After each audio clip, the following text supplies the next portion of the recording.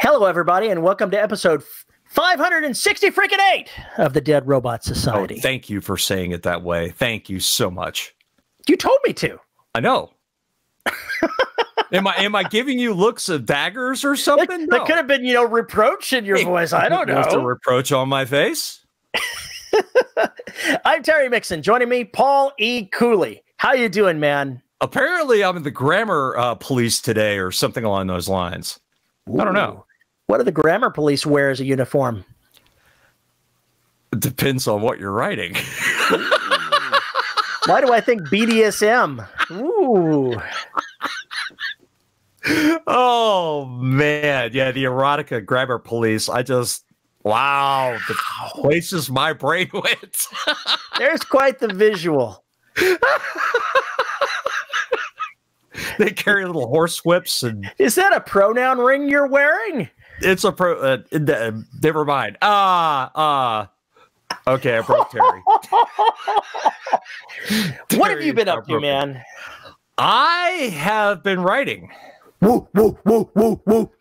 Yeah, I got a couple more 1,000 words on signal decay, so it's over 20, and it's made the transition from thought to possibly novel, from actual story to, oh my God, I might actually finish this thing. Actually, don't believe it. It's never going to happen. It's made where it goes. But this morning I was making coffee and I went, oh, that's what's bothering me about that scene I just wrote. It's too soon for that. So I had to push it down a little bit. There's a little more stuff we got to show, and I got to get through another day, another 10,000 words. And the weirdness will really start in earnest. So I'm excited. Good deal. Being excited is very important. Yeah. I'm just pissed because I did not put out a book this year. Bad monkey. Well, I mean, technically destruction, Jesus. Technically, the best kind of technical, Evolution came out, the audio this year. So got that done. I finished up some other things that I can't really talk about. Got a couple stories out and got Trident done. So now just Trident needs to be put in audio and everything else. But the new book is going real well, and I am very happy so far. Excellent. Yeah, it's always good when you get to put the next word down. But I had a lot of thoughts while I was writing this going, God damn it, I wish I could put that name thing in this story. Oh, okay. I guess I'm going to have to write a similar one that's not really like this in some other universe, and people will say blah, blah, blah, and I won't give a fuck because it's a really cool idea. So, yeah, that's where things are. Sounds like you're in a good place. I got a lot of admin shit I got to do as far as getting LLC up and some bills paid and yada. But other than that, things are good. So we're recording this on New Year's Eve. Yep. What are your plans for next year? You didn't technically publish anything last year. Correct. So what do you hope to accomplish in the year to come? Finish Signal Decay, finish up Shipyards, or finish Extinction. The idea of my real goal of 2020 is to clear the plates of all the severed press properties. Get them all finished, and also get Signal Decay done. Damn, that sounds ambitious. Well, it's only 2 books, but I have a bad feeling Extinction is going to turn into something really huge. So I've got to kind of watch. That's one of those where I'm going to kind of have to make a decision at some point going, all right, just how fucking crazy would I want this to go? It could just be a 100,000 word book, but I doubt it. I think it's going to be one of those monster movies where you have to show things going wrong in every sector of the city before it all comes together in one explosion of crazy. So I think that's how that book is going to go. So we'll see how many words it takes me to get there. But Shipyards, I've got a really good feeling for what needs to happen there. I have a really good feeling for how it's going to work, which characters I need to screw over. So I'm kind of excited to get to that. And of course, the entire time that's been going on, my robot psychologist has been talking to me in my head. So Dr. G is very much alive in my skull and babbling like a moron. So I just got to go write his stories at some point. Sounds very exciting. Yeah, too much shit to do. You can obviously tell I'm a little manic today. It's not a bad thing. It's just excitement and a lot of stress has been relieved for the moment, because next week I have essentially next week off. Whoop, whoop. And I can do whatever the fuck I want. Whoop, whoop. Hopefully I'll be recording and writing. Whoop, whoop. Yeah. So, yeah, that's where things are. Anyway, what's up with you, man? I am editing Victory on Terra, and because it's a slog for me going through the editing, it always is. I'm never excited about going through the editing. It's fun taking the story and refining it to get what I want it to say, but it feels like work. It's not like storytelling. It feels like work. So over the last couple of days, I've started interspacing the chapters of Victory on Terra with recording the first book in the Imperial Marine saga. Okay. I've discovered that while I can't write two stories at once, I can edit one and write a different one at the same time. Right. That doesn't seem to trigger my brain in the same way. I think that is easier because you have one product that is done and out of your head. And so it's easier to disassociate yourself during the editing process. And I think that's exactly what it is. The changes that I'm making are fixing the errors that come in through the dictation and refining the way that I'm saying something and correcting that.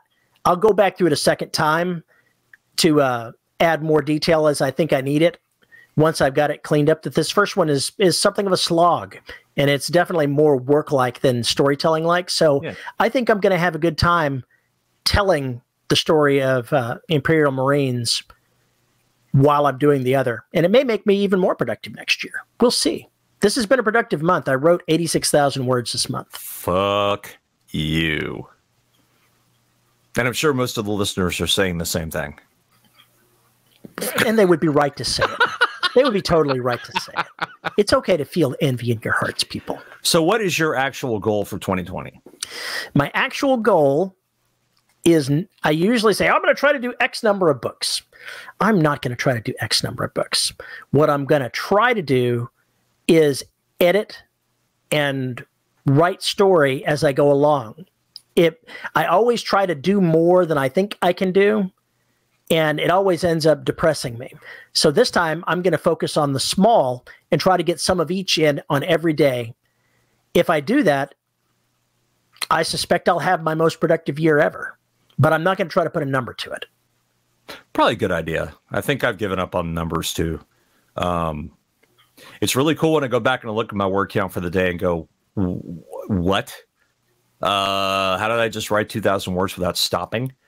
And you just sit there for a minute and you're like, okay, that's great. And you get interrupted and you don't go back for the day.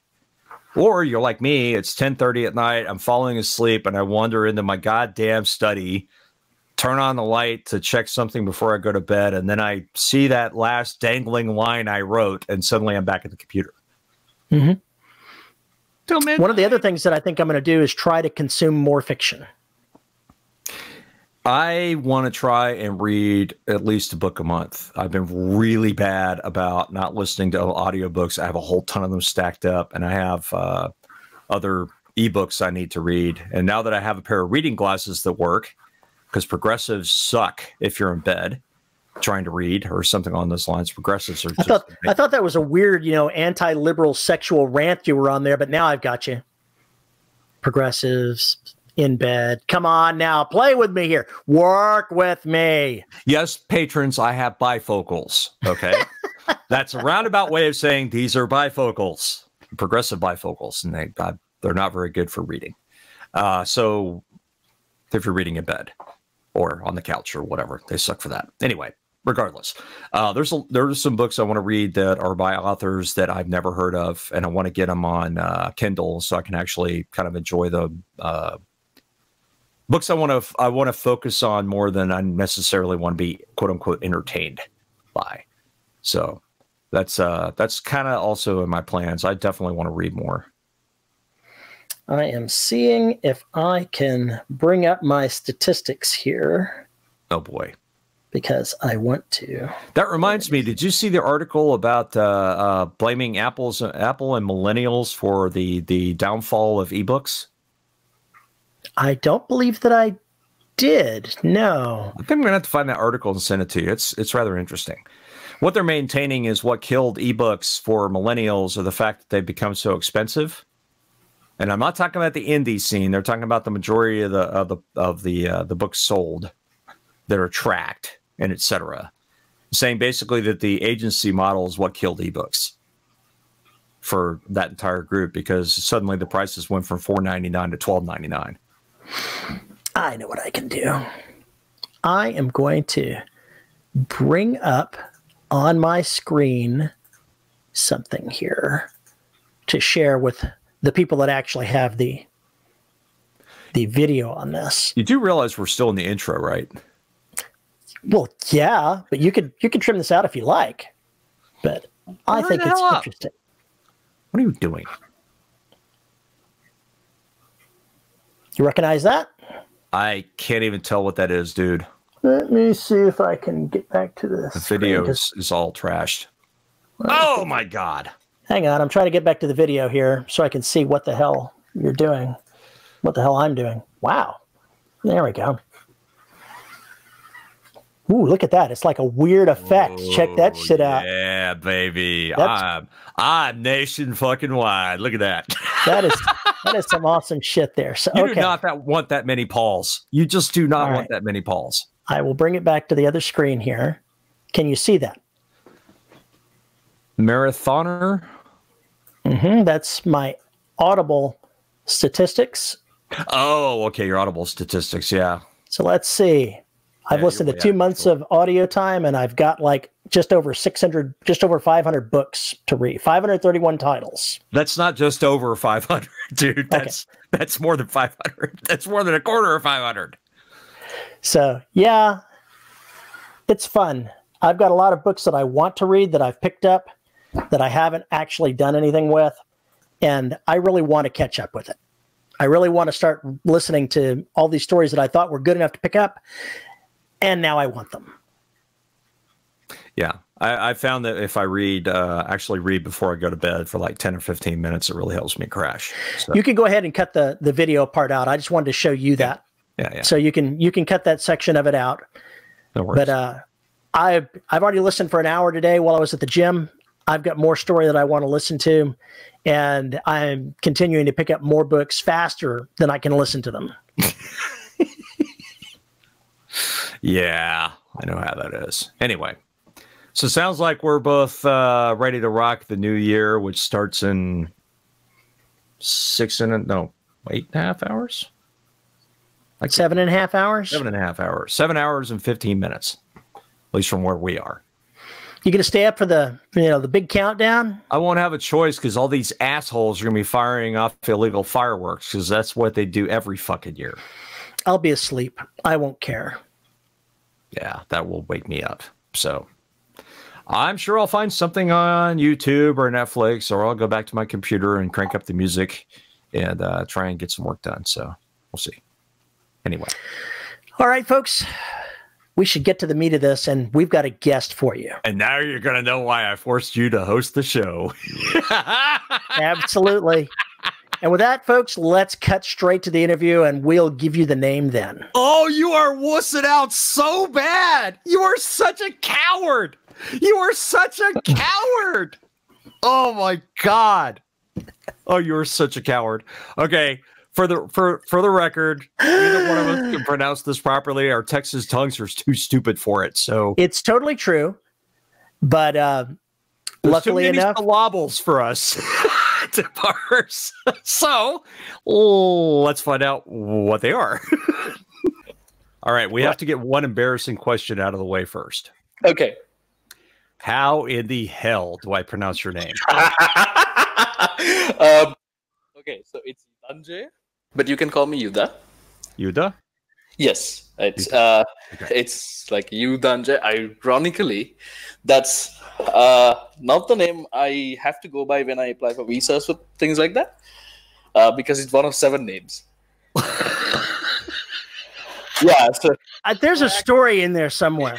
so my actual name is Rajapaksa Konara Mudyansilage Bilesha Yudhanjaya Bandara Wijeratne. Holy shit! How the fuck do you put that on a passport?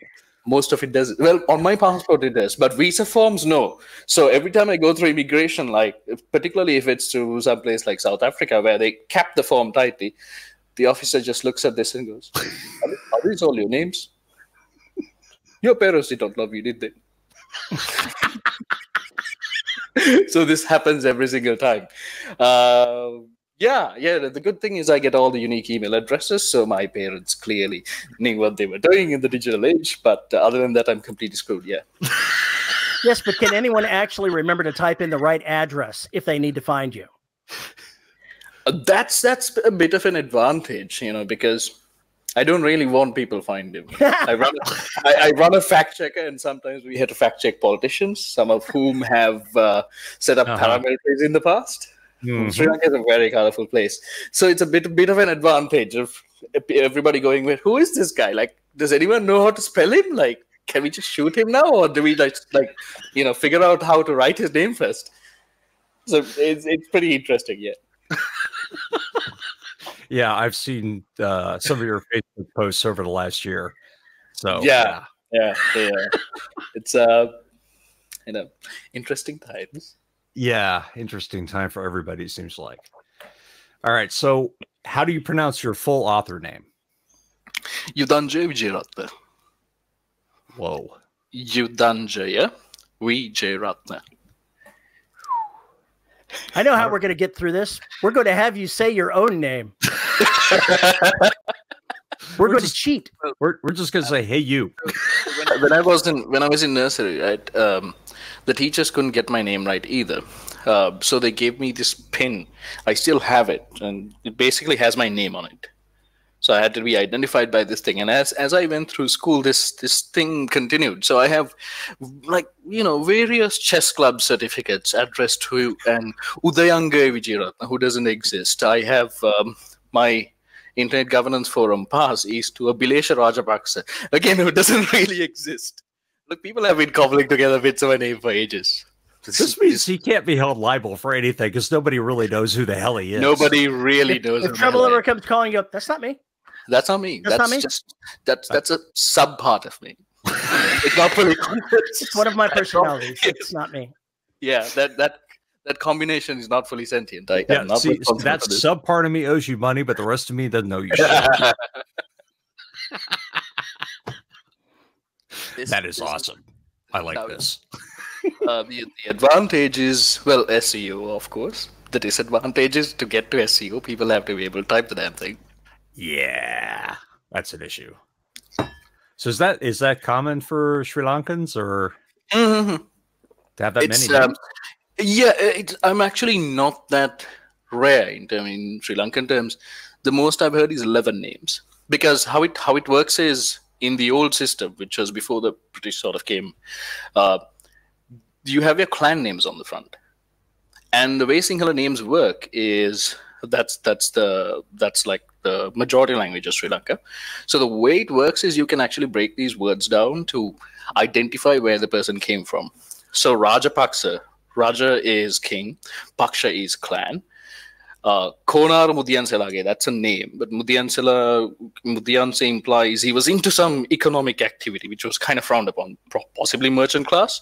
So merchant class guy elevated himself to the ruling clan at some point, and it says Mudyansilage, so I am descended from him. So essentially set up the dynasty. Bilesha Yudhanjaya is my name. Bandara Wijeratne are 2 clans that in the Ratnapura area sort of eventually realized that, well, inbreeding is bad. So let's expand our options a bit. But jokes aside, they were 2 politically rather involved clans. And they had a fusion, and they, faced the original hyphenation challenge about a couple of 100 years ago. And they said, okay, fine, we'll call ourselves Bandara Wijeratne from now on. So you can sort of break down a person's name and kind of figure out where their ancestors were in terms of, where they came from and so on. So that's one that, there's a whole set of people who preserve their names like that. Then there's like Sunil Pereira. or Ranjan Ramanayaka, things like that, where when the British systems were brought in, identification and so on, they said, no, first name, surname. You can't have surnames in front and surnames at the back and have your name in the middle. So people went, okay, they have guns. Cool. Let's do what the angry men with guns say. So you have Portuguese names, you have not a lot of English names, but you have that structure and the format. That is really wild. That is really wild. I can't believe there aren't fantasy and sci-fi authors aren't ripping off that very, very simple truth for how their character names work. I mean, you'll find a lot of Indian fantasy that does, but the downside with it is it's not written in English. Right. Okay. So for example, I was talking to this Indian science fiction critic. Very, very well. Is there like a buzzing noise coming from the fan? I don't hear it. Okay, I don't hear it. Cool. Because it's about 30 Celsius here. I'm slowly melting. So there was this science fiction critic who I was talking to, and this man is wonderfully well educated, right? Saatchi and Saatchi copywriter, sort of then started writing about science fiction, and I realized that he's mentioning authors to me that I've never heard of, because I only can read like 3 languages, right? Sinhala, English. I like how you say that, only. Oh no, this guy knows 6. His native tongue is sort of a spoken dialect of Sanskrit, which is one of the great classical languages. So it's like finding a Roman. Yeah. So I mean, talking to this guy is like seeing a native Latin speaker, and on top of that, he can speak Marathi, he can speak Kannada. He has, he's talking to me about these science fiction writers who have followings of like millions. I've never heard of these people, and they've been, because they're like, oh, English, we don't care. We have everything we need right here. And I've seen this when he invited me to a couple of lit fests, like the Bangalore Literary Festival. 50,000 people showed up to hear. Wow. And it was on a day where people feared riots. There's a whole, there's a lot of political stuff going on in India right now. People feared riots. This is not the largest convention in India. It's a community-run convention. Like, it's completely non-corporate. People donate, and that's how the whole thing is floated. But 50,000 people showed up. So I can believe it when he tells me there are people working in other languages using these names and using all these dynamic histories, but we just never hear of them. We don't see them on the first page of Google. You have totally got into what I wanted to talk about before we even started the show. You can ask me something suitably weird instead. I've got Gypsy Danger. I've got Cherno Alpha. But okay, fine. And I have now decapitated Cherno Alpha, and I have a chunk of the Berlin Wall on my desk. I want to hang out with him. Well, before we get to any of the other exciting things, let me go ahead and run through the basics of what we're going to do. What we're doing right now is pretty much what we're going to do during the talk. It is not an interview. Seriously, we don't interview people. We talk to people. And what we're doing right now is exactly. I love your podcast. I love your podcast. I listen to it almost every day. Oh, you poor bastard. What we're going to do is we're going to go ahead and officially mark the starting point, even though the patrons are listening to what has come before. But we're going to start it now, because if we don't officially start it, then it's just going to keep wandering, and we're going to have to do some awkward insertion somewhere earlier in this and this is where we started. That's true. That's true. We don't know him well enough to use that kind of language. Speak for yourself. I have awkward insertions with all kinds of people that I can't pronounce their name. Anything's a dildo if you're brave enough. Wow. Unless you can't use that language on radio. Wow. Okay. Including language. Fine. Let's move it out from the gutter and into Wittgenstein. Exactly so. All language is context. All of it. Hello, everybody, and welcome to the Dead Robot Society. I'm Terry Mixon. Joining me, Paul E. Cooley and our friend Yudha, who is going to pronounce his own name because I would horribly mispronounce it, and that would not be fair. My name is Yudhanjaya Wijeratne, but again, you can call me Yudha. There we go. This is a good thing because I would feel bad when I totally mispronounce our Texas language centers are just not able to process that many syllables, much less put them in the right order. For those of you who do not know who this is, and you should all know who he is an author from Sri Lanka who was a finalist for the Nebulas last year and is a finalist for the Nebulas this year. Congratulations on that. I still don't know how I feel about that, but thank you. I can understand. I totally can. As a member of SIFWA, right. I'm plugged into what's going on there, and I can feel the ambivalence. I feel it as well. So you're not alone. Yeah. So, but you can look forward and say, hey, at least it's not the dumpster fire that the Romance Writers of America is right now. Oh my God! I just saw some tweets, and they're insane. They are nuts. We were just talking about that. We're like, when did this happen? When did this come up? Oh my God! Everything's on fire. It's like seeing, Archduke Ferdinand being shot and the First World War starting, and you're basically Switzerland, and you're going, what's happening over there? Why are these people doing this stuff? Weirdly enough, that is exactly the same analogy that my wife used yesterday. Totally. World War I. It's World War I. Archduke Ferdinand being assassinated was exactly the metaphor she used. We see that to avoid combat in another world war, to make sure that never happens, we'll construct this huge web of nasty alliances where if one block so much as moves, the whole goddamn thing crashes. Yes, that seems to be what's happening. They're not at the mutually assured destruction nuclear weapons phase yet, but that will eventually, I assume. I don't know. I think that's where it started. It started with nukes. I don't know. It may not be a nuke, but it's certainly a dumpster on fire floating down the river. God, yes. I wanted to ask you, why is it that American authors are so full of drama? I don't know. I try to avoid the drama, but some people just seem like they want to be involved in what's going on, and they'll make whatever problems are going on their problems. Right.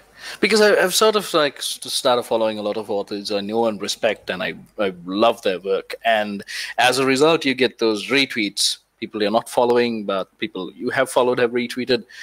And my Twitter feed is this weird schizophrenic thing. Like half of it is about, Nazi-inspired people marching in India right now, or bombs going off, or policy, or stuff like that, stuff that I engage in my day-to-day work. And the other half of it is someone like several tens of thousands of people talking about how X person did Y, and it turns out to be a very small slight at some gesture misinterpreted or something. And I'm like, there's this weird dichotomy. I have to be fair. I stopped using Twitter in 2014 and have not regretted it one single moment since. Oh, really? Okay. No, that's why we always end the show with you can tweet me at my Twitter address. But not him. But not me. I have no interest in sticking my hand into that. And I pretty much left Facebook. So there you go. Harry's on Facebook, so I get his updates. I don't see you there at all. So I was hoping some conversation about raging on each other's books would happen, but okay, I have to follow this guy. It still happens. It's just a matter of I'm just not there very often. I just rage without him. Yeah, I found Twitter useful to sort of my day job as in data science, policy, journalism. Nobody actually seems to give a shit about what I'm writing there. So we are totally interested in what you're doing. Tell us more about what you do. So I write science fiction, of course. I published my first novel in 2017. That was Numbercast. Self-published it. HarperCollins picked it up, offered me a 5-book deal, and then. As recently, Endemol Shine, the people who did Black Mirror, MasterChef, Big Brother, they actually sound like a detergent company, Endemol Shine, but they are serious players in production, and I'm hoping this works. But they've optioned Numbercast, the film rights on Numbercast. Congrats. Yeah. So I'm now working through the Commonwealth Empires trilogy, which is what I'm writing for HarperCollins. It's Numbercast was very 5 minutes into the future stuff. The Commonwealth Empires is a complete switch from what I was doing. It's about a post-colonial Ceylon, that is what Sri Lanka used to be called. The British are still there. It's 2033. Someone's come up with this idea called machine learning. Oh, God. And someone else has gone, well, to train those bots, the whole city of Colombo, the capital of Sri Lanka right now, is in ruins. That's after the Chinese and the British sort of invaded and had a clash there. Ceylon was the proxy war. Hang on, that city is lying in ruins. So why don't we do a Lord of the Flies thing and broadcast a battle royale live while training these things in an actual battlefield situation? What could possibly go wrong? Yeah. So like the first book is basically about, can we recognize intelligence in things not similar to us as humans? This is the old John Searle Chinese room argument. How do you actually tell that something is processing what you're sending it? Like, for example, I could be telling you all this. I could just be a really smart but dumb algorithm in the sense that I can understand the English syntax, the lexicon, connect phrases together, feed them back out to you. And it sounds like I'm intelligent, but I'm actually not self-aware. That's how I feel every day. So Harry hasn't been self-aware in decades. Ignorance is bliss, they say. So yeah, I did that, and as a function of my job, I am a data scientist. I lead the AI and algorithms team at an outfit called Learn Asia. We do research across 22 countries in the global south, and then the polite pitch is like we try to influence policy to catalyze better decision making, but really we try to get governments to do what we think is right, which is pro-poor, pro-market. We like markets in economies. We think they're extreme. They've been one of the strongest instruments in reducing inequality, and our research is focused on the bottom of the pyramid. I'm not necessarily interested in the rich. They can take care of themselves. So as a function of that, we do a lot of applied AI engineering, which feeds into another 3 books that I'm doing, because I went, okay, what if I was supremely lazy, which I am, and I want to write this story about 2 AI poets, coming to having an argument and then coming to some sort of first contact. And I was like, well, I don't really want to write poetry, but this is about a machine poet. So can I build a machine poet? Oh yeah, cool, I can.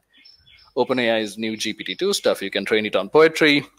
And I have this nice mix of poetry that I like, 5th century Tang Dynasty stuff, and Pablo Neruda. So you have conversations developing there. And then I went, okay, wait, this is basically, this is a generator. What other systems can I bring into play? So I have things constructing planets, things telling me what the weather is like on every single chapter, things that map out character interactions. So there's an entire set of experimental first contact / space opera fiction that I'm actually co-writing with a bunch of models that I've designed and developed. Oh, God. Yes, I want to automate humans out of the picture. No. Well, not out of the picture. As a human, I object. This is the dead robot society. This is the dead robot society. I thought yes, we want them dead. We want them dead. Yes, but first, for them to be dead, they have to be alive. No. We kill them before they can't start out dead. Nope, they've got to be alive before they're dead. That's how this works. Yeah. So I'm working on the alive bits, and then you can do the John Connors and Terminator stuff. Well, the burning question I have, and this is, I'm being very sarcastic when I say that, the burning question that I have about writing something involving the British in 2033 is Brexit still going on? That's what I want to know. Yes, many of us suspect that several thousand years from now, the British leader or the biggest of the warlords will cross Europe by foot to come to Berlin and demand that they be given another year, and nobody will really know why, but millions will gather to watch and clap. We will achieve faster than light travel by the time I saw a Warhammer 40,000K thing about somebody coming there, and that was totally the same sort of thing. Nobody understood why. It just was. Yep. I mean, there are entire colonies of bacteria on the Red Sea that move faster. So, I mean, I feel petty saying this, but it's nice to see Britain fucking up. Because, our history is, we gained independence in 1948 and so on. And the conditions that they left the country in the divide and conquer policy, particularly when it came to dividing races that had sort of ethnicities, particularly that had coexisted for, we have 2,000 years of documented history. Our country is old, right? That led to civil war. The civil war in Sri Lanka ended in 2009. That's 30 years of war. So it's nice to see Britain screwing up, because you realize that when you talk to a lot of people in Britain, unless they happen to be rather intelligent and educated, they're just not aware of what was done. For them, it's like, oh, cool, we improved those countries, we built roads and stuff. So sometimes when I talk about these things on Facebook, I get people popping up and saying, how dare you say these things? My grandfather came to your country to build a railway. Like, you mean the railway where at one end you brought in 1 million Tamils from India without giving them any kind of citizenship rights and just dropped them in the middle of the country, making them slave labor to this day, where they earn less than $10 a day, $10 a month. That's one end of the railway. The other end of the railway was the port, where you shipped the tea out and you brought the tax revenue back to Britain. You mean that railway? And they go, oh, when you put it that way. Yes, when you put it that way. Yeah, but I feel petty saying it because I have a lot of friends there as well. It sucks to see the people suffer. I love to see the system suffer. I don't want to see the people suffer. So, yeah, unfortunately. Yeah. Well, stupid is as stupid does. There seems to be a lot of that. It's very hard for a lot of there is a lot of that going on, yeah. To pay attention to history around the world. I consider myself educated in a number of ways with American history and some of the European history. The rest of it, I know that I'm basically ignorant of a lot of it. I know that. Same. I have very little knowledge of European history at all. And I would say large chunks of Africa, I just don't know. The countries I haven't been to, I just don't know about at all. But so many young people these days have no idea whatsoever. They don't. They actually don't. Which in our countries sometimes feels planned, because we have, for example, if you take our grade 10 history books, we start 2,500 years ago, the founding myths and so on. And this goes on quite detailed, which king built how many temples, who built these aqueducts. So you have a good idea of how these ancient ruins and cities that you're probably quite close to, how they came about. And then it kind of stops after independence. And then you go out into the world, our schooling stops, you get out of school at the age of 21 in Sri Lanka, which means you're already old enough to vote. You have your driving license and everything. So you're supposed to be an adult, but you go out in the world and you don't actually understand how these systems came about. Why is that politician in power? Why is that guy who used to lead a paramilitary outfit in the 80s and was actually quite famous for being a terrible person? Why is he one of the cabinet ministers? That's very interesting. How did that come about? So the causality in the events are just conveniently left out. I don't know if it's a systemic issue, but I strongly suspect that at least in countries in South Asia, in India and Sri Lanka and so on, this is part of a very deliberate propaganda machine. It could very well be. We're starting to see things here in the United States with the education system being changed from one viewpoint or another of people trying to put forth their own narrative. Yes. So we're seeing it a little bit as well. Yeah. Yeah. Every state is doing it, and it's this bizarre line of thinking of sort of this very Foucault, Derrida line of thinking of personal truths. Like, let's forget the meta-narrative, forget systematized thinking, individual personal truths, because there is no one truth. Every person has individual truths and all of them are equal. And at some point you have to go, no, they aren't. They just aren't. You can believe you walk on water. You can hold truth that you walk on water. But if you step on the ocean and you sink, yeah, move on to the next theory. And let's go with what we can repeatably test and experiment on and confirm in the real world. You can have your own opinions, but you're not entitled to your own facts. Yes. Yes. Unfortunately, yeah, life doesn't seem to be playing that way going forward for anybody these days. One of the reasons that we wanted to bring you on, that you started in the pre-show before we could really get going, is I wanted to ask you how it was being an author that's literally on the other side of the globe from most of the authors that I interface with. And you started telling this wonderful story about meeting someone from India. And I'd like you to repeat that if you would. Okay. So sort of being an author here is interesting because there's a lot of social and cultural value assigned to being an author. So, like, for example, when I was coming to the Nebulas, I had, the bombs had just gone off.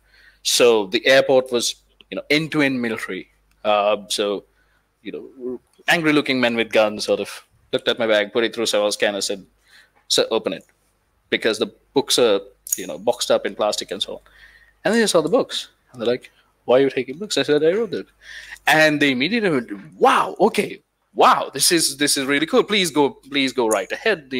Several army men put down their guns, came up, shook my hand, and said, "Well, best of luck wherever you're going." And we had chat about Artsy Clarke and so on, and they pushed me onward. So there is great social value, in effect, assigned to being an author. The really interesting part is there's, how do I explain? Because of languages, right? I do envy countries like the US and the UK in a sense where you have a large population that essentially speaks the same language. Whereas for us, it's often different. Like India, because I deal in large amounts of language data, India Ethnologue lists 420 living languages.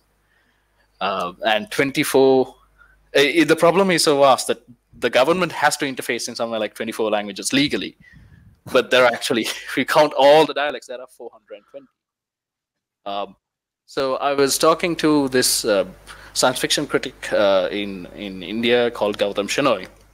He writes for the Bangalore Mirror. And I sat down with the man, and he was telling me about all these wonderful authors. And I'm like, I've never heard of these people.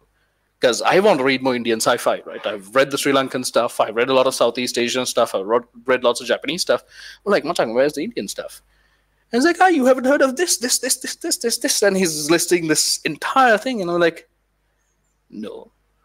And like, well, some of these authors are huge, like millions of people read them.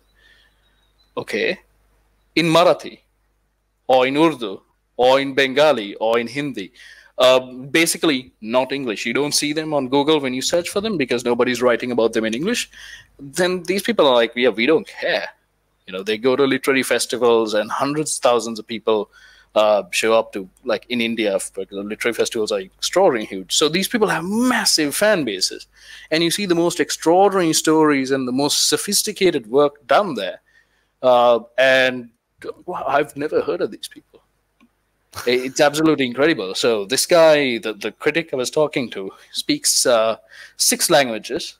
And his native language in his village is a sort of oral form of Sanskrit. So for me, it's like meeting a native Latin speaker. And then he tells me that his way of life, his village is sort of dying out. And the younger generation doesn't really care about the language anymore. So he's taken it upon himself to remember all their legends because they have their own sort of version of the Mahabharata, something that sort of took a sidestep from the mainline version somewhere like 700 years ago. And these are all, passed down orally. These are not written stuff. So he's taken it upon himself to remember all these traditions and language and then talk about these things. It's like, wow, this is incredible. Like, I actually want to live there. It's wow. As somebody that only speaks English, it is hard for me to grasp. And I know that a lot of Americans are very provincial. For whatever reason, we've got our heads buried in our own backyards. I don't think it's an American thing. I think it's a universal thing. Everywhere I've gone, a country thing. You only pay attention to the countries near you or the ones that you are really big ties to. Absolutely. Or homophily. So I have a snapshot of the Facebook universe. Oh my God, he's so cute. Is that a cat? That's a mini. That's a mini cat. Oh, mine's an absolute asshole. She's my office cat. I envy you. Mine just looks at me and goes, no touching, no touch the merchandise. Give me food. Mine just gets up here and starts playing with cords. Mine just doesn't care. Mine's like living with a 40-year-old man who has seen a little bit too much in his life and doesn't really give it. You know, 1,000-yard stare. He's got the 1,000-yard stare. He's got that eternal judgment. And I'm just like, sometimes I'm writing here and I'm just looking at him. He's looking at me and he's going, what? You think you're hot? You think you're good? Fuck off. Give me food, human. That's him. That's his attitude. You looking at me? You looking at me? Yes. You people wouldn't believe. Yes. I have seen sea beams glittering off of the shoulder of Orion. You know, all these things will pass away, human, like tears in the rain, except for cat food that lasts forever. As long as there's 10. Yes, as long as there's 10. So yeah, sorry, I sort of dovetailed there. That's the advantage, the diversity, the language, if you care to get into it. The disadvantage, of course, is that we don't really have, like, I really envy you guys for the convention scene, for the sort of, it's strange, but for the, in a sense, the clannishness as well. Because groupings of the kind that I'm seeing among authors, particularly American, are actually rather rare here. Like, so in Sri Lanka, for example, there's 3, maybe 4 science fiction writers. Artsy Clarke is dead. There's Navin, Wajra. Yeah. 4 people alive. Yeesh. Yeah, in then that's one country.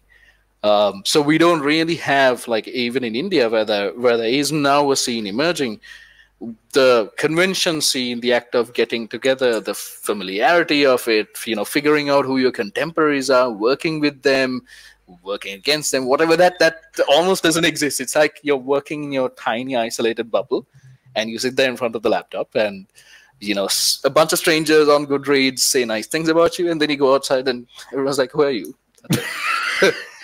Vegas must have been a shock to your system.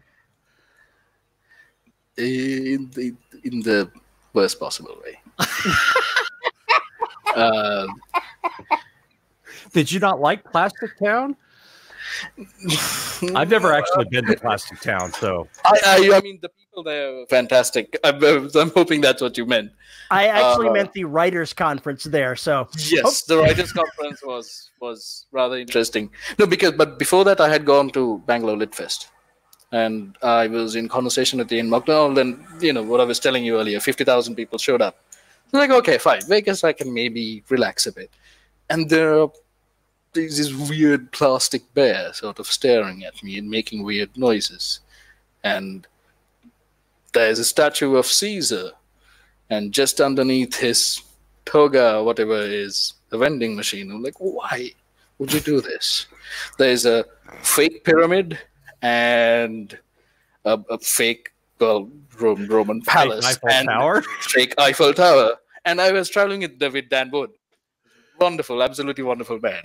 So he's taking me around Vegas, and he points to something and says, well, at some point we ran out of cultures to steal, so we started stealing from our own culture. That's the only building I like. Let's go there. And there was a sort of miniature New York, and I was like, why? Because it felt like it had been constructed yesterday. Yeah, like I didn't get, you know what I mean, right? There's no age to it. It's plastic. That's not so far away. It's all plastic. It's just it's so cheesy. It's like if I watch a lot of hockey, and they had their new hockey team. I guess they got last year or the year before. I don't remember, but we played them in the playoffs. Team I follow. So I got to see these assholes, their opening thing when they open up and introduce the players.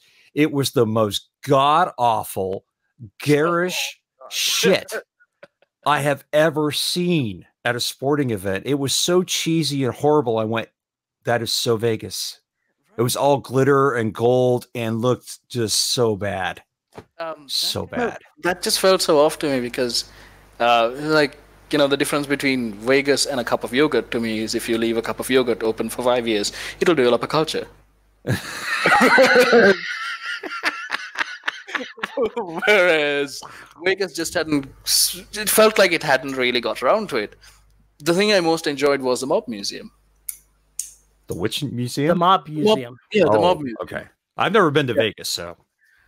It was fun. It was nice, but the mobsters I felt were a little not scary enough. But you know, I walked in thinking, "Oh my god, I've heard about these guys." It's like, wait, hang on, he only killed 30 people. Only? Just like that's amateur level, bro. Like, what are you doing? Like, get up those numbers. These days, it's amateur level. Back in, depending on when that was, yeah, maybe not. No, fair enough. Fair enough. Not. Fair enough. It's not how many they killed; it's how they killed them. Yeah, these days, amateurs. Yeah, pretty much. Pretty much. Yeah. Wholesale slaughter is so much easier these days. Yeah. Yeah, I'm sure. I mean, all you got to do is archaeologists. You know, Vegas gets destroyed. All they got to do is drive like in any direction for 20 kilometers outside Vegas and start digging, and they'll find a body. But you know, like imagine that would be a fantastic story. World gets destroyed, and a bunch of aliens come over and they find Vegas. What are they going to think of us? They either think this is the Library of Alexandria because clearly the humans have created replications of their own culture and stored them. So this must have been a very important place. It's in the middle of a desert. So again, dry air, you know, preserving things, mummification, all of that. And this must be a nice place. But then they'll find a slot machine. And some of those hot dogs that I ate. The holy randomizer. Yes. And they'll go, well, okay, this is why we haven't contacted this planet. Let's go back home, guys. Let's go back home. Yeah, there was nothing here intelligent to begin. Hey, we like the cats, though. Grab one of those. Well, they say that's one of the possible solutions to the Fermi paradox is that civilizations just kill themselves off by using up their resources. So, you know, that's probably us too. Or they wound up in gambling debt and had to sell their planet. Oh my god, that sounds like a Douglas Adams plot. Yeah, and you know those little wandering planets, the rogue planets, that actually comprise a sizable portion of our galaxy? What if they're your intergalactic equivalent of, you know, your broke and homeless in debt? It's mobile home. Yeah, it's an RV, essentially. They've taken your star and sent you packing. You've been evicted. It's a Chinese junk just floating through the harbor space. They've taken your star. You have no medical insurance. You know you're not going to last past the next 1,000 years, and you're like, damn, we're screwed. Civilization's done. It's health insurance at a civilizational level. Imagine the story we could write on this. Oh my god, that's effed up. This is totally doable. all galaxy, you're never gonna believe this. Yes, this is gonna be, this Galactic can go Farm. wrong. I'm naming off insurance company names. Jupiter Farm. Twisting them around. Yeah, Absolutely. Terry's horrified. How the gas giants effectively monopolize healthcare. Yeah, but you know, Vegas was also incredible in that when I landed, I realized it was for me like, you know, here building a road takes a bloody long time, and it's more a string of potholes loosely connected by the idea of a road than an actual road. And I landed and these people are mad. They have constructed in a desert a functional city. Large roads, possibly a little bit larger, not really human-centric, but they've managed to build an entire city in a dry and arid desert. And they have so much water that they've got fountains playing up against the fake Eiffel Tower. It's an incredible feat of engineering. And that infrastructure is actually quite old. It's not, you know, like it was made in the last decade. I was like, wow, this is engineering. It's amazing what gambling and mob money. And more money can pay for. Yes. I mean, you can talk all you want about how you can talk about how anything union, but let me tell you something. They built Vegas. Somebody had to go do that shit. Yeah. I was deeply impressed by the level of engineering there, honestly. What about the writing conference? What did you think of that? All I liked it. The various writers there from various levels of writing, trying to network and learn what's going on. Right. I absolutely loved it. I mean, I don't get to go to a lot of writing conferences on sort of that side of the world. I absolutely loved it. I was probably a little sicker than I should have been because I was experimenting with the food.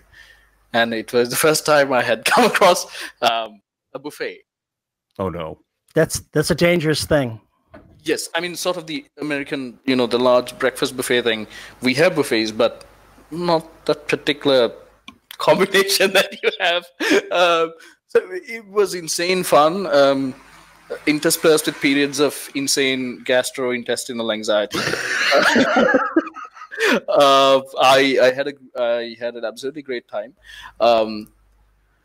For me, it was, as a bit of an introvert, it was a little bit large. So it was a bit of a shock to go interact with all those people at the same time. So I just kept talking to pockets and pockets and pockets of people. Yeah. That's pretty much what I did as well. I was afraid. I knew you were there, and I'd wanted to see you, but I was afraid I wasn't going to because I was like, he's nowhere. Where is he? I don't ever see him anywhere. I was, I know. I just kept getting swept away by, like, I'd be talking with two people here, and then someone else who knew me. Oh, hey, come on. And like, okay, we'll give you free milkshakes. Okay, right, let's do this. And I just end up being sort of dragged away, and I had a whale of a time. But at the end of it, everyone would be like messaging me on Facebook, going, "Where the hell are you?" It's perfectly reasonable. I was abducted by drive-bys. I let myself be abducted. I had a great time. It's kind of hard to meet people if you don't meet people. Yes. They tell me that's necessary. Yes, interfacing with the humans. Yes. I don't like writing a program for it. Scary. So as somebody that writes in Sri Lanka, how did you come to the attention of HarperCollins? It seems that they would be fairly far afield, and I'm sure there's an interesting story behind that. So Numbercast did really well on Amazon, surprisingly. And then I got an Indian. Well, HarperCollins obviously has operations across the world, including HarperCollins India. Yes. So I was contacted by an Indian agent who turned out to be possibly the biggest literary agent in South Asia right now. And then he went, you're doing some interesting stuff. Let me talk to some people I know. So it was, honestly, for me as well, it was a bit of a surprise and a shock, because the traditional path, just like, I had deliberately gone indie because I had read so much, and I had friends who had been getting rejection slips for years, and I was like, I'm not a very patient person, and I know that the quality of my prose will improve and will keep improving, but first I need feedback on this and so on. And I have this idea that I want to get out in the world, because I published a book, and a month afterwards, news of China's social credit system broke. And Numbercast is essentially that. It's exploring the second-order effects of such a system. Well, I pointed out, sure, you can replace economic credit, the FICO scoring system, with social influence. Can be done. But if you do that, children inherit the social networks of their parents. Correct. So the son or daughter of a security guard is always going to be at that level, where the son or daughter of a billionaire can be at that level. So your marketing pitch would essentially be, for the first time in human history, the artist is as important as the billionaire. Wonderful. But the second generation, we're going to reset back. So, and what it does is limit upward class mobility, because if you're now being traced, there's a number on you, you cannot escape the system. Hence, an algorithmically enforced caste system, Numbercast. So I feel that it was a bit of a fluke, because the book came out a month later, China's credit scoring system came out, and that generated a lot of attention on the book itself. Timing is everything sometimes. It was like in my mind, I mean, I had failed, honestly. It was not for me, it was like I had known about the Chinese credit system since they started experimenting in a small village in 2010. I have a few journalist friends there. And for me, it was like, okay, so they're doing this. Let me explore what that might look like in about 10 years' time, or how that system might be constructed, or how you'd sell it to the West in a primarily market economy, where you can't have a top-down authoritarian government push, but you can sell it as microservices in the market. Say, for example, any business that deems to discriminate between its customers, about a bouncer in a nightclub, for example.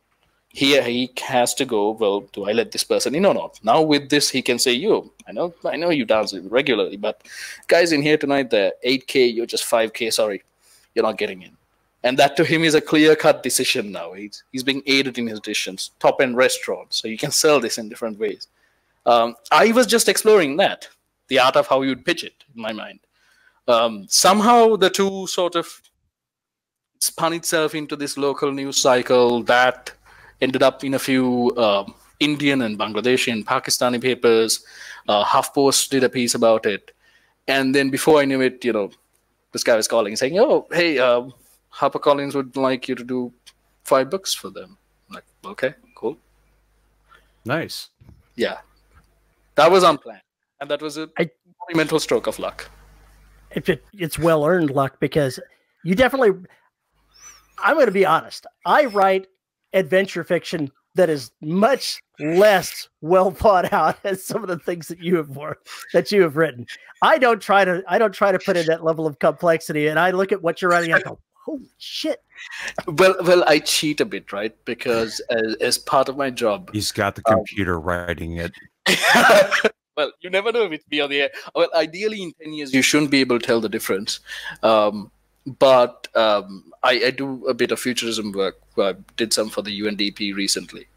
So they want to know what the future of this region, the sort of Asia-Pacific region, would be by 2030. So we went and looked at government policy, plans, projections, the whole 9 yards, economics, future of warfare. Like Singapore has some interesting Navy submarine designs. They're very cool. So we did all this stuff and we laid it out and called it the Ocean of Change.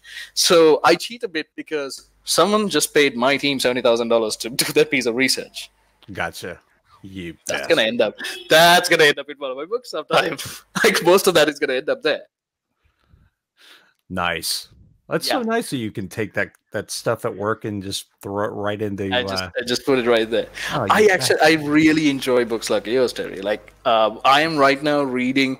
I reread James Clavell's Shogun because that is a ride like nothing else before. I'm reading Scalzi, The Collapsing Empire, and I've got Murderbot, Martha Wells. Yeah. Which is absolutely fun. I was watching The Witcher 2 nights ago. I was like, okay, Watchmen, absolutely brilliant storytelling, utterly brilliant. I want to watch each episode frame by frame. But if I was to binge watch something, I'm going to binge watch Henry Cavill killing a lot of things. My wife says it's amazing. It is utterly amazing. He's basically says, and fuck, and kills things. Oh, it's the video game. Yeah. I don't mean to put down. I absolutely don't. I'm not trying to put down what I write. I just know what I write. I write a fairly straightforward adventure fiction. I don't try to be complex. So I'm not putting down what I write. I enjoy what I do. Yeah. For me, like, I want to write for me, like, I enjoy the act of writing. And I genuinely would love to, for example, be a full-time writer. I'm sort of working towards it. Not there yet, but I've realized that I may actually never be a full-time writer because I enjoy my job a lot. And I enjoy putting the complexity in there. And I understand that this means that sometimes my work is like, some people love my work, other people go, no, this guy's, he's full of bullshit. He's just trying to be pseudo-intellectual. Screw him. The complexity is, it's like you've got the puzzle, but you're still trying to figure out what it looks like. And Yes. I've explained Yes, this it is. before, where you have to go through in that piece. You may have to carve a bit hard to make it fit in that one damn slot you need to do. Absolutely. Because the Absolutely. pieces have to be carved to fit. Absolutely. And then you realize that the original thesis that you had kind of doesn't really fit into this little nice puzzle box that you built. So you have to make a judgment call on whether the emergent system is better or your original idea is better. And it's usually at the point where you don't know if the book is good at all. Yeah, that's usually where I usually have that existential crisis around 20,000 words or so. Everyone does. Yeah, about 20K is when I bail or I stick with it. So I wanted to ask, how do you guys plan your books? I don't. Because Empire of Bones, really? I don't plan. I write off the cuff. When I start a book, I honestly have very little idea where it's going to go. I may see a scene in advance, maybe two, certainly no further. Wow. that's just crazy talk. I make up the story as I go. I say, what would be fun to do here? And I do it. If I'm writing a standalone, usually that's the way it goes. After I get through the first book of a series, however, I start putting on the constraints and it starts requiring more forethought. Yeah. And so you have to kind of keep the, wow, I want to go play with the no, we can't play with that shiny. That's for another book. That is not in this book. Yeah. I totally go play with the shiny. I run into this problem because I tried doing it sort of purely, let me just sit down and have fun. And somewhere around like the 200th page, it had turned into this weird Wittgenstein thesis. This was the AI poetry thing, right? And you have this god tier alien AI saying let's play the language game, and that it doesn't care about starships. Your weapons mean nothing to me, but can you play the language game? And I was like, hang on, I wanted to write about people on a planet trying to build a tent. How did this go wrong? And now I have to come back and rewrite everything to make it a lot smarter than it actually was. I will be honest there. I do, when I try starting writing a novel, I try to have at least a goal in mind. You have and goals. I try to at least keep that goal in mind. About half the time, the goal has changed by the time I've reached the halfway point. But I do try to keep something in mind. I don't just write until it just peters off. I try to keep achieving some type of closure. Right. There's all these words you're using I don't understand. I'm not low-key terrified now. It's fun. What can I say? You're sailing into the abyss, and you're that one lunatic captain who sends his ship forth out into the gale and enjoys it.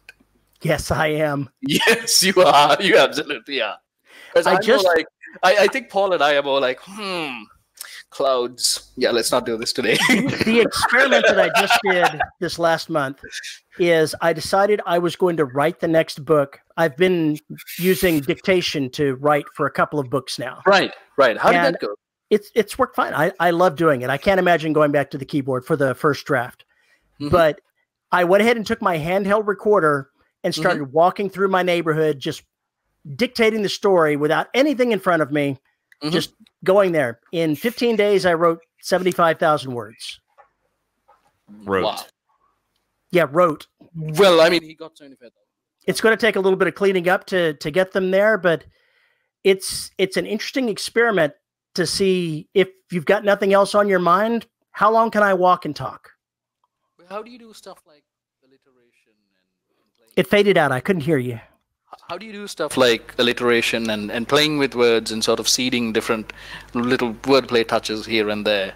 I just insert myself into the characters and I say what they would say. I don't actually try to do wordplay.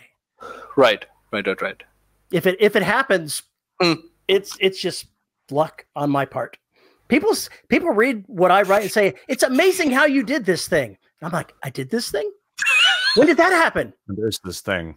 But this sounds really useful. I mean, I have a voice recorder. I think this is Dragon, right? I think I should be able to. I use the Dragon version 15 Pro. and I use a little bitty cheap Sony recorder. Oh, okay.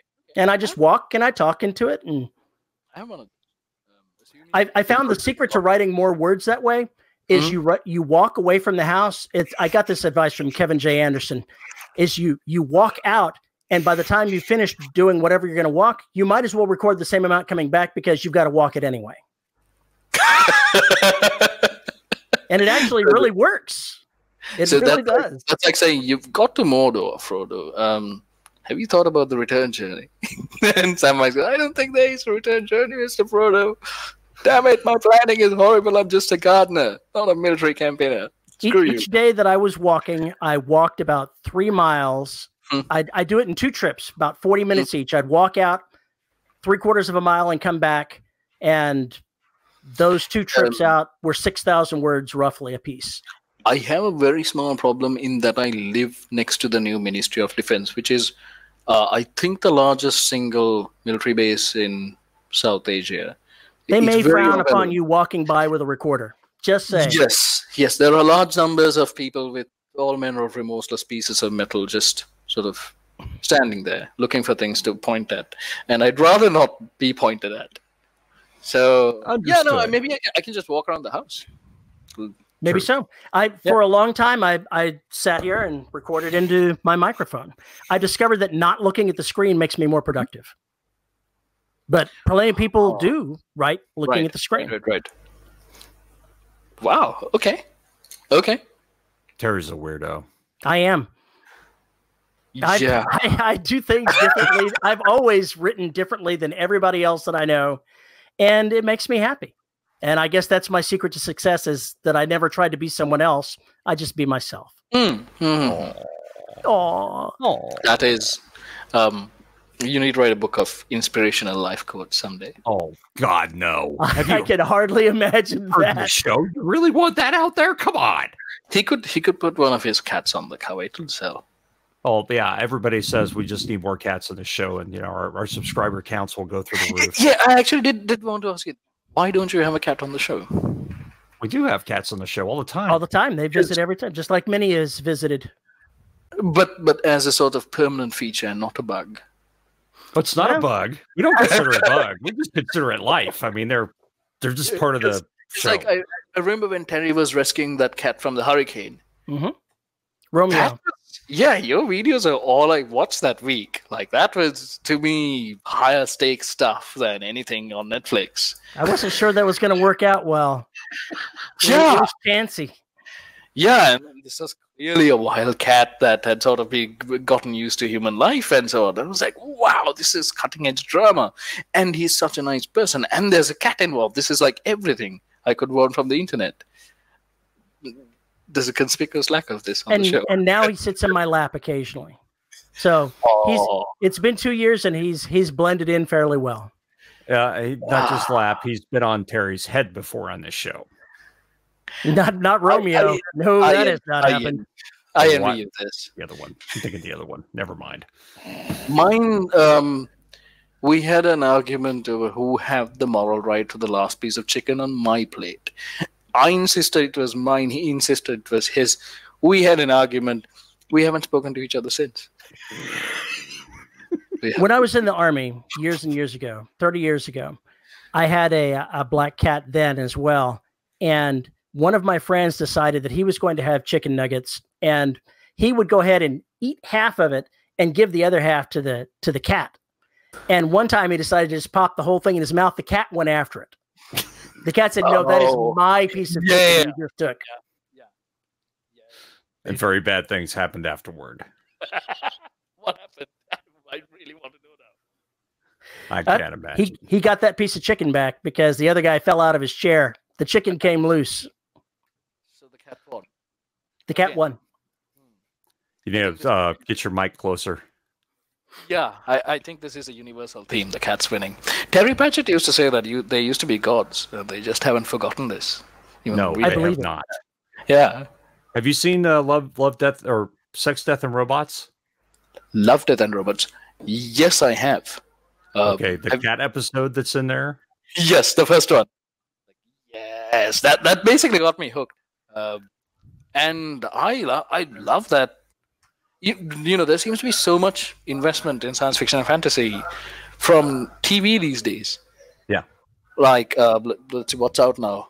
Love, Death, and Robots came out, of course, but right now you have The Witcher, you have Watchmen, The Expanse, and The stories.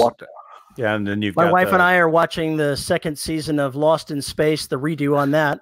Oh, some yes. of some of the ideas there are pretty interesting. Yeah, Oh, yeah. just came out, right? Season 2 just came out on Christmas. Yeah, It did. And that just I'm came out. like starting episode 8 tomorrow. I really like this because for the longest time it felt like whenever we talked about science fiction and fantasy, it felt like that nobody had heard of these things, nobody gave a damn. But now all of my I don't read science fiction and fantasy friends are now talking about the Marvel Universe, are now talking about Watchmen, are now going, oh my God, Henry Cavill is gorgeous. That's mostly the women. And I'm going, fine. It's incredible because now it feels like science fiction and fantasy is becoming more and more mainstream and sort of an accepted part of life and readership and entertainment rather than this weird, almost this ghettoized thing in a corner. Mm-hmm. Yeah. Last year it was stopped being a Altered niche. Carbon that I was watching. Yeah. Oh, yeah. How did you guys find that show? I loved it. Okay. 10,000 times better than the books. Okay, so I'm not alone in this. No, you are not. I got the audiobooks. I just haven't listened to them yet. Oh, don't listen to the third one. It sucks. The narrator should be shot. I read all 3 books and I had the same feeling. The first I felt was, okay, he had something interesting. This thesis of people wouldn't die if you came to a certain level of technology. And Harari talks about this, the historian. He wrote a brief history of mankind. You all know Harari, like very famous. The name is historian. familiar, yes. Yeah, incredibly intelligent dude. Then he wrote a book called Homo Deus, where he tried to predict what would happen. And he pointed out that until now, all of our medical advances have been reaching the theoretically the limit of a human lifespan. And obviously, the next stage beyond that is to extend lifespan. And he points out that how technological change happens is basically how William Gibson described it. The future is already here; it's just not evenly distributed. So you find the moment you put like the cap on wealth and the cap on power and control has always been the end of a human life. You take that end away, you end up with the ultimate control mechanism. So I was like, okay, Morgan's, this is really interesting what he's doing here. But then it just peters out into the second and the third books just become this rather strange, meandering, trying to be poetic stuff, and it just dies. And it's so much intellectual promise here, but where is it in the other books? Yeah, the first book just had that hook. Yeah. It absolutely had that hook. And then after that, it was kind of like, well, where are we going with this exactly? Yeah. And it just didn't feel like the second and third books just did not feel like just the first. Didn't feel the same, right? Yeah, but the show just expanded on so much though, and was so rich compared to the sparseness with which the book is written. Yeah. And it and I felt that the whole idea of beaming mercenaries over into other people's bodies is perfect because planetary warfare, obviously ships take time to arrive, but you can now send people, your own operatives, at the speed of light to another planet, get there before the... Yeah, this is like... Yeah, this is revolutionary. This is like really interesting stuff. You could change military strategy. I was like, okay, let me get to the good stuff. And it just wasn't there. Yes, it just wasn't there. And then at Altered Carbon, the TV series, they changed it around because now the person he kept mentioning as having taught everybody or whatever her name is, and her dying, and that was all the legends. And it's like, well, in the series, they made that actually a big part of the show, as opposed to just being kind of mentioned here and there. Yes, Virginia Vidora, I think, was the name he gave to her in the books, and they sort of merged Vidora and Quellcrist Falconer in the series. Yeah. But it felt like Cyberpunk was coming back. I was really excited for it.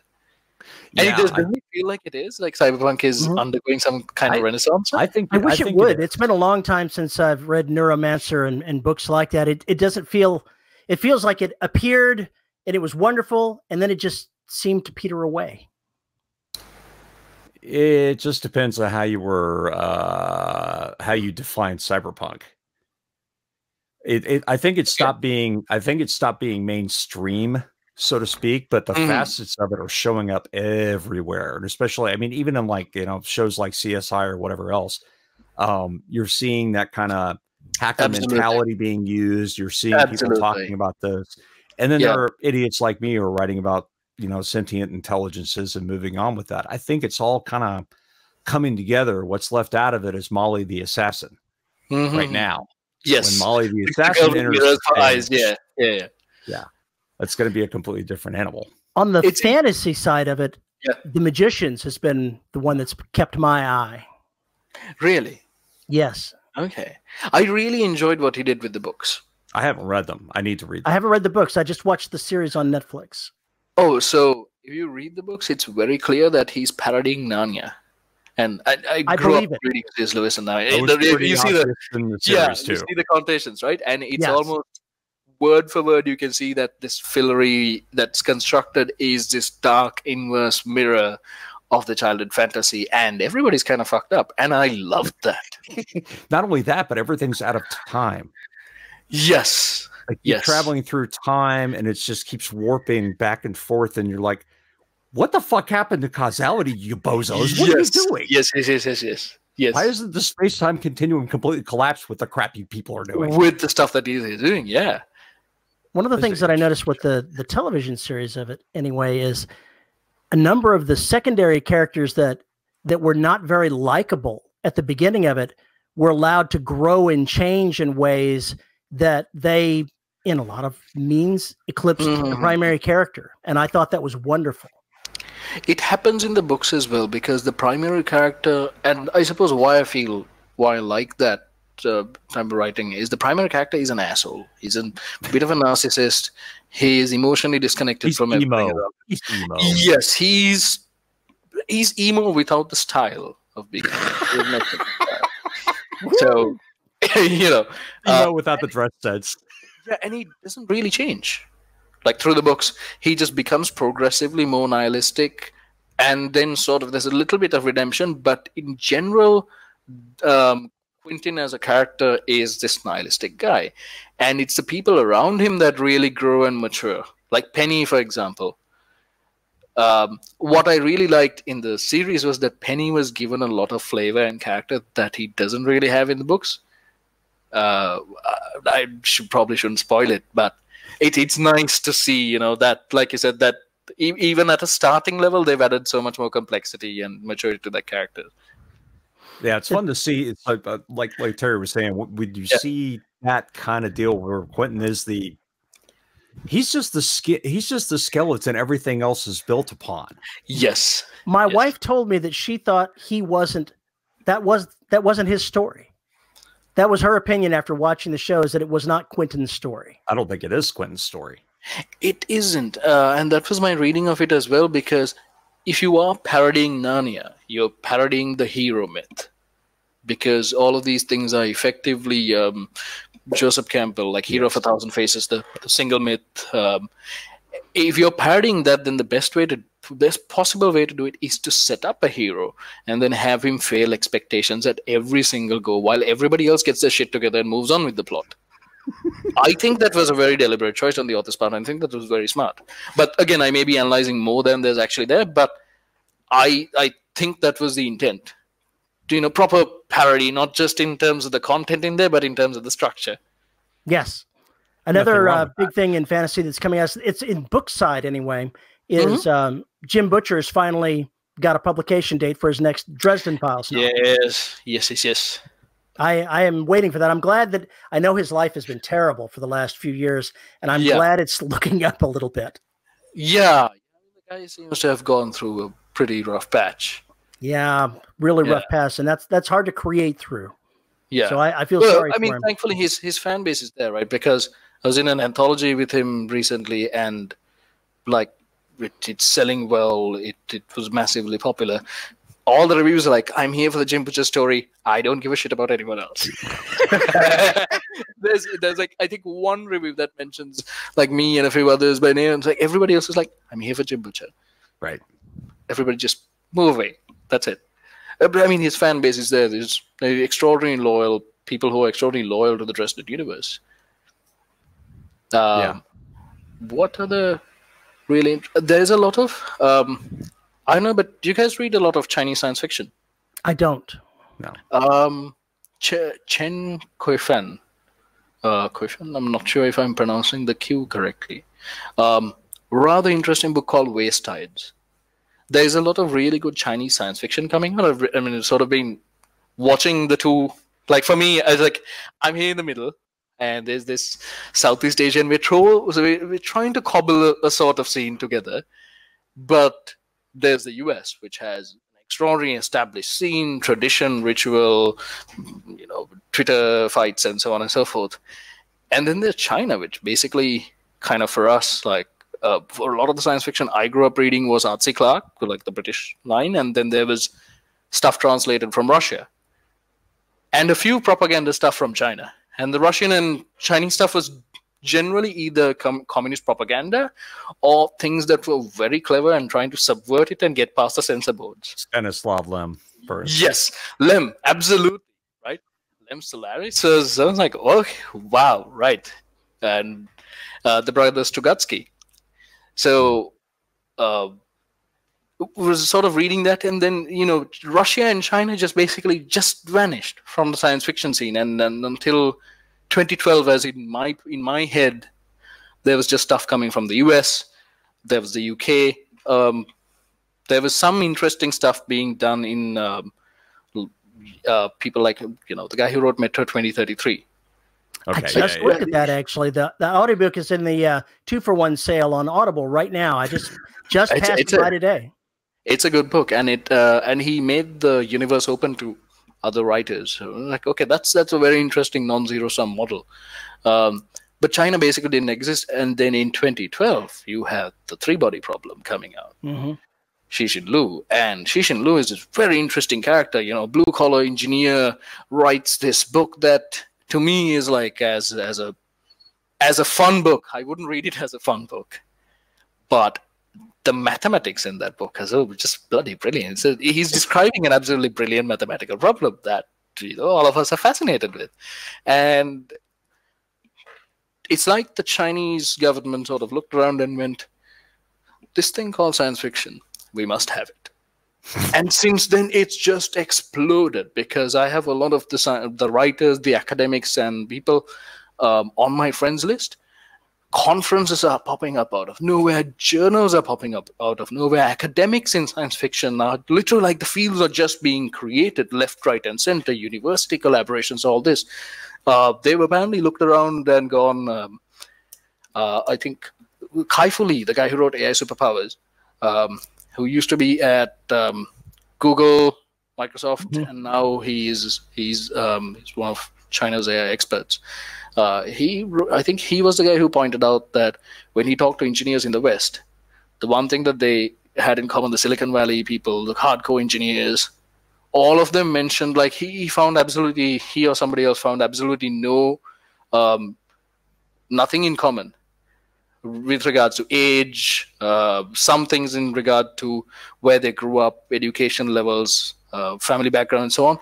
But the biggest indicator was whether they had read science fiction as a child. And that was a sort of an inspiration he found for so many fundamental technologies, not the apps and fly-by-the-night crap, but fundamental stuff like voice over IP. And they took that insight back. And it's like China is terrifying and beautiful in how fast it can react to things when it decides to. So it's like overnight they've gone boom, and now there's a Chinese science fiction scene there, and there's books coming out of it, and people like Ken Liu are doing fantastic translations. And it's brilliant for me because you see little touches that just go, yes, okay, I'm familiar with this. Like, for example, Chen Kuifan wrote about this mountain that is essentially this island that's basically this giant trash collection and processing operation. And it's all done by humans because machines are expensive. Why would you waste a good robot on this? Humans are cheap, right? That is the kind of thinking that you're going to see from India and China. And for me, that's where you're going, oh, right. Wonderful, because usually the narrative is automation will come in, robots will do all this work, and the humans will sit back, and that's a very Western narrative. Here we're going, what's the value of a human life? Hell, robots are expensive, paint jobs are expensive. And you see little touches like the one scrap metal robot is hung with little fetishes, little Buddha charms. Oh God! And it's this military robot, and there are these lovely little touches there. And I'm like, yes, I really want to see that. There's That's a lot to see. of social commentary there. Yeah, wow. Science fiction has been filled with all kinds of subversive ideas. It'll be interesting to see how science fiction develops where the censors are watching. Well, you do know that they're putting together TV series now because I'm seeing them pop up on Netflix. Absolutely, and from China and India. And if you read their policy documents, a lot of what they're doing in real life is a lot more science fictional than most of the science fiction we think of. Like, I have this weird thing where, like, some of my Facebook feed, whenever I say China, is going, it'll break. And the other half is going, yeah. Because, for example, we were looking at what they're doing for climate change. Because, like 40% of China is running out of water. So they've gone, okay, we're running out of water. Let us build a 1,400-mile pipe that ferries water from one half of the country to the other. Okay, cool. This climate change thing is happening. We're going to build a city, and it will be a prototype, a green city. So they have built literally, like I've seen their plans, I've seen the architecture plans. They're building a city that will be integrated with 1 million species of trees. With 1 million trees, 100,000 species or something. All the buildings have been designed from scratch to have trees in and around them, like actually part of the building itself. Right? And they're building this Lushan green city. They've just gone ahead and said, all right, cool, a city that can house at least 1 million people, let's do it. Is this the one I think that I've seen that they're building it all, the entire city, everything, no one has moved in yet? Oh, so no, they do quite a lot of that. That's a different one. And those are called the ghost cities, and it is a really interesting thing. Everybody laughs at those until they start working, because there's this very famous case, like if you look at historically what's happened to those ghost construction, they build the infrastructure and then people spend a while laughing at them for being idiots. And then millions of people move in, and it becomes a thriving city. So I'm not laughing at it. I believe that it's something that's going to work. I'm not laughing at it at all. Yeah. They're actually being very smart about this, because if you take large mega cities in, say, South Asia, Delhi is 27 million people now. Somewhere like 600,000 people just keep getting added to the system every single year. It's unplanned growth. So what happens is something out of William Gibson, where you have all these shanties and you have the urban sprawl. And it is effectively that. So the sprawl is an economic enterprise. There's all sorts of economic activity. Cities as a driver of economic activity, cool, that's happening, but it's so unregulated that the government can't provide services to the interior. So non-state actors then start taking on function of the state, like the legal monopoly on violence. All government is built on that. Right. Saying, we have the right to do violence to you if you violate these laws. Other people do not have the right. That's why we have police, army, all these things. But then non-state actors can take on those pieces. So what you end up with is an entity with extraordinary political power because of all the population there and voting rights. But it is kind of like its own little micro-government unto itself. China has actually looked at that and gone, let's control all the infrastructure. Let's make sure it goes exactly where we want it to. And let's do this 10 years in advance. It's the kind of long-term thinking I wish that other countries had, honestly. I think that's brilliant, actually. We don't do that kind of thing. Yeah. That sounds like communism or something. But it's weird, right? We've lost this. Like the world as a whole has lost this kind of long-term thinking. Shit, the United States never fucking had it. No, you guys did have it. No, we didn't. No, you did. Maybe not to that range. I don't know. All of it. we all got of the here, infrastructure. and we have been fucking up everything from East Coast to West without a You put a goddamn thought about what we were laying you down. put a man on the moon, and that is Yes. the kind of stuff that takes generational thinking. That takes Oh, long-term thinking. that does, and we Yeah. were motivated to do it. But if you look at us now, there's none of that there because everything is so split. The corporations own Yeah. everything, and there Yeah, are yeah, no yeah. corporations left here that actually seem to give a Yeah. shit about what America goes forward into other. You've just pressed countries. Paul's hot button. No, it's just No, simple. no. I completely agree. I mean, China is able to move the way it is because China is full of Chinese folks. Period. End of story. They're trying to go toward one goal once they get moved that way. In America, you got 50 fucking different countries trying to fly under the same banner of assholes that are in Washington, D.C. And everybody has different ideas about what should be done, who should do what, and who gets the kickbacks. Therefore, trying to get more than one state to focus on one problem is almost impossible. Trying to get 50 of them is not just impossible, but same thing in India. Same thing in India, right? You have vast amounts of land, and what used to kind of be 70 kingdoms, because India did not exist before the British Raj happened. They basically said, okay, we're going to lump all these things together, and for administrative purposes, we'll call this the British Raj. That's exactly how Germany worked. Yeah, Germany didn't exist. But no, it's interesting because when we talk policy, like long-term planning and thinking and public infrastructure and so on, I find that the Europeans have a much better handle on this stuff. And I'm wondering if there is a historical precedent for that, because they're known for building, some of the churches and iconic architecture built many hundreds of years ago.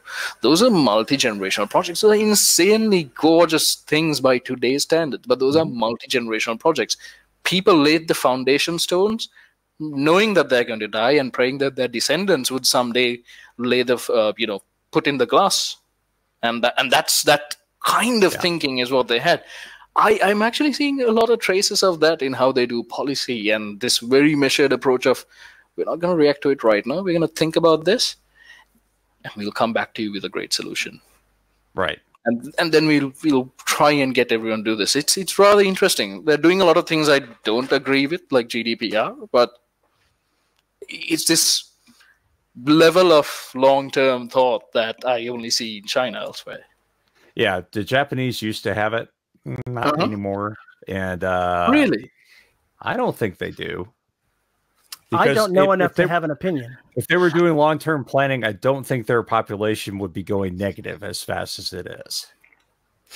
I don't think you can actually plan for that, because like all populations in what we call the first world, the developed category, all populations are trending towards the negative, except in Israel. So there's 2.1 births per woman is the constant, generally accepted requirement to hold a population constant. All developed countries fall below. It's a known thing that as a country gets more and more developed, as people start, because reproduction, for example, if you think of why my mother had me, and she's like quite open about this, she had me as a form of insurance. Because if you're poor and you're in a third world country, you can't save. You live day to day. So you have children who will provide for you in your old age. But the higher you go up the socioeconomic ladder, the more you can provide for yourself, the more you can save, the more social amenities you have, the more social services you have around you. So a lot of that stuff becomes needless. Now, instead of being part of the system of churning out other little systems, you can go on and have dreams and live a life of your own kind of thing. This happens. I think Japan, I don't think population count can necessarily be counted as something against Japan.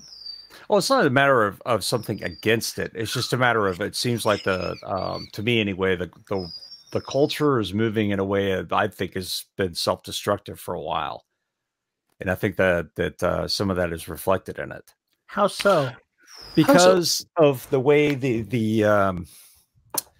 my understanding from what I've read is that the culture has a split, which is Japanese women are getting to the point now, or have gotten to the point, where they do not want to live with their mother-in-law. They don't want to have a mother-in-law to live with. Therefore, they're not getting married. Therefore, there's having some breakdowns in even physical, intimate contact because now all these things are done virtually. That's the same problem we're having in the United States as well. Yes, but this is being driven by a different cultural deal, which Maybe is so, but the end result's the same. the end result is the same, except that now it's shattering on levels. I think where there are people that just maybe stay their entire lives in the house, and you're saying that's here. Yeah, so they're called otakus. Otakus. Yeah, but the otaku phenomenon has existed for a long time. And doesn't Gibson have a book called Otaku? Doesn't Gibson have a book called Otaku? Iduru. Iduru. Okay, never mind. Yes. Idols. Yeah. Gibson kind of called Japanese culture in that one. The thing is, like, I'm going to preface this by saying that I don't know enough to make a detailed and thorough analysis and say this may be what's happening. But from what I've seen, I mean, a lot of what you read and a lot of what you see is from the Western press, which loves nothing more than to exoticize and blow a story out completely out of proportion for the clicks and the reads. So I have a default level of skepticism coming into that. And secondly, a lot of what you read written by that, you should read the Japan Times. It's, like this news publication I read daily. They don't really have a lot of, like, they're not concerned about this. This is a fact of life. This is, they're not panicking over this. Whereas something like, I don't know, the Washington Post or whatever. Well, what I thought was interesting about it, though, is the fact that they invited Koreans to come live there. They're inviting Chinese to come live there. So the Germans in Berlin after the Second World War and so on, they had this period where they invited Turks, I think, to come over and settle and essentially provide much of the labor force. So we will give you citizenship, come here. And that worked out fantastically for them. I mean, Berlin is an absolutely cosmopolitan place where you can have €1 kebabs here and then go stare at like 18th century cathedrals, and there's probably a sex party happening somewhere in a corner, and there's probably some very like grandiose design scheme going on right next to it. It's I think this will work out. I think Japan will actually have a strategic advantage because the biggest fear rolling into the next 10 years is automation. And people are terrified of jobs being taken away, robots. We're seeing something, what the World Economic Forum calls the fourth industrial revolution. There's a little bit of faff on their definition of it, but that's a big fear, Like a lot of for example, in Southeast Asia, Southeast Asia, a lot of the industries are built on manufacturing jobs. A lot of those are going to be cut out if machine learning and advances in robotics go the way we think they will. Japan has an absolute advantage in that. It's not going to have a large unemployed mass of people sitting around going, shit, what do we need jobs. Yeah, like the government needs to give us jobs. That's not going to happen. Yeah, you're probably right about that. I think they've actually worked out, I don't know whether by accident or whether by design, they've worked out a slightly more sustainable way of life, honestly. High consumption. Oh, that's high income. Well, high consumption. High consumption, high income, but resilient to a lot of the shocks that are going to sweep through our societies in the next 10 years. I'm dubious. Or maybe a giant squid could land on them and they'll all Or, die. What do I know? Yeah. Godzilla comes up out of the ocean and kills us all. It could happen. We're sci-fi writers, damn it. It could happen. It could happen. It could happen. We could just launch a giant squid at someone. I think that's a great place to bring this conversation to a close. Before it goes on for another 3 hours. Because we could talk forever because we talk, and it's really fun talking with you. And two of us have to go to bed because I have to wake up in it's only midnight now. I have to wake up in 5 or 6 hours. Why do you have to wake up in 5 or 6 hours? Because that's when the team of developers I'm managing or wake up in Serbia. And get okay. I don't envy you. Actually, they got to work about 10 minutes ago, but I have to be on then after they've gotten through their shit for the day, and then they can tell me what they need. So Well, that's fair. Thank you so much for having me on, gentlemen. It is a pleasure. Where can folks find you? Yudhanjaya.com or on Amazon. I can send you my links. And Yes, that would be good. Yeah, because I don't fancy spelling it out. And I don't think a lot of people would just tune off. And on Facebook as well. I'm rather active on Facebook, facebook.com/Yudhanjaya. I'll again send you the links. That's mostly where I live. Awesome. It's a real pleasure talking to you. You've opened our eyes to a lot of things going on outside the little bubble we live in. Well, thank you for letting me ramble on.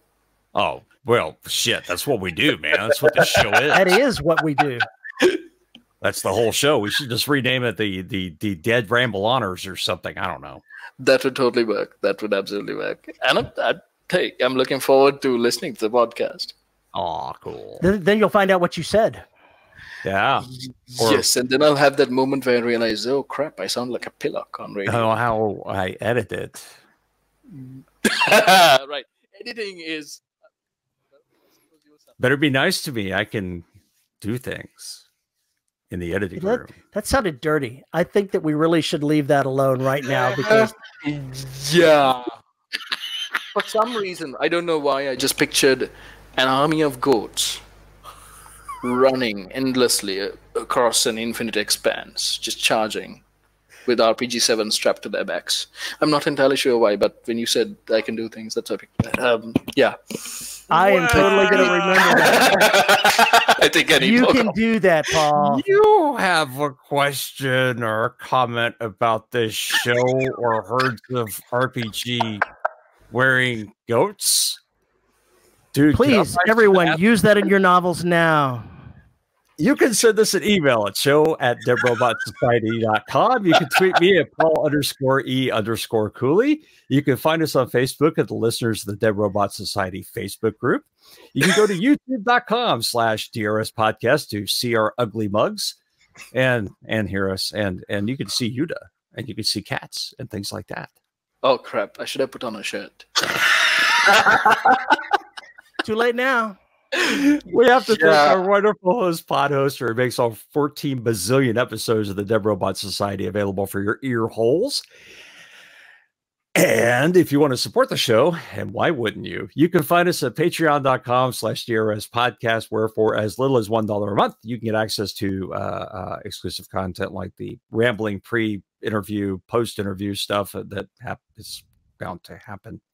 And at the $10 level, you get your name read because you're all special and stuff.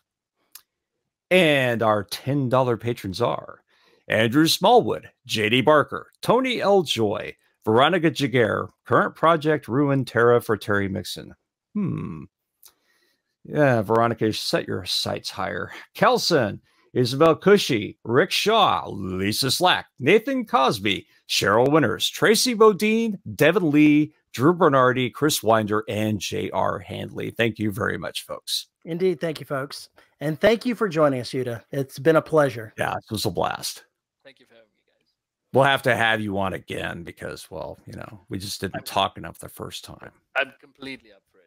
And I apologize if I went on for a little bit of monologuing in there. You're fine. No worries there. You know how much your comment on goats with RPGs threw Paul off? I actually started the show and should have ended it, but you threw him off so bad he felt the need to end it himself. And I sat here and let him do it. We're getting this guy out of here. I was afraid it was going to get scarier. All right, goodbye, folks.